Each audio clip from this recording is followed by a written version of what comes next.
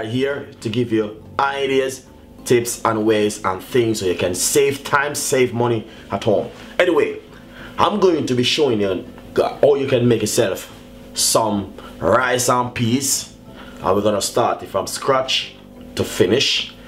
But normally I'm always using a lot of thing coconut milk, and one of my fans addressed me and said to me, Chef Ricardo, come on, you're a top big chef and you know what I mean, bits and pieces. So I said to him, say, okay, I'm gonna be showing my fans them how you can use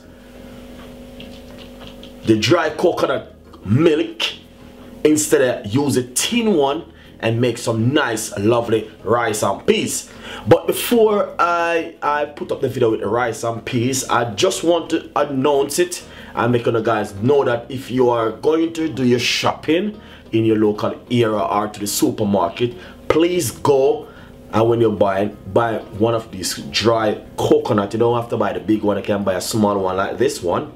And we're going to show you how you to ox it and also make yourself some rice and peas from scratch.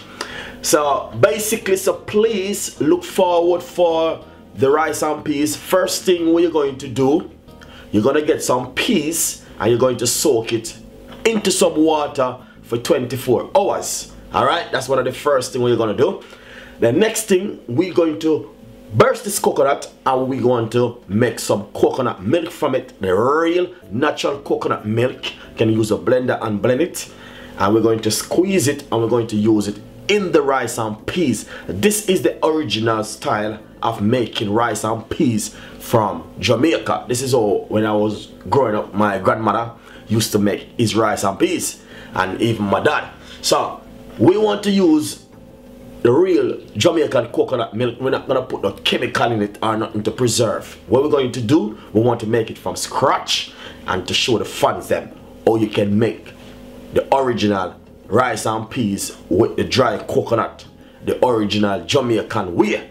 So basically I brought this coconut because one of my fans them confirmed to me and said, can I do this video for them? And I said yes. So what we want to do, I want to say to you guys, please, you're gonna shop in today, get yourself a dry coconut, and if it doesn't even get the time to make that rice and peas when I make it, you can make it another time. But you know what I mean, as I always said to some of my fans, and you got people who work 9 to 5 who doesn't have that time to do these kind of things, so they prefer use a tin one, which is very easy. But sometimes you want to get something really natural, nice, and you know what I mean, flavor and all these things. So we're going to use this dry coconut.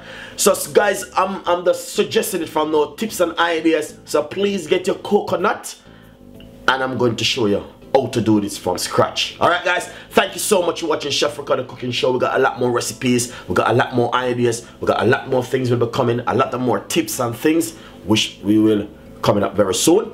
We're gonna have rundown coming up very soon, which is gonna use our coconut milk. So if any of this coconut milk left, we can use it to make that rundown, serve with green banana and dumpling.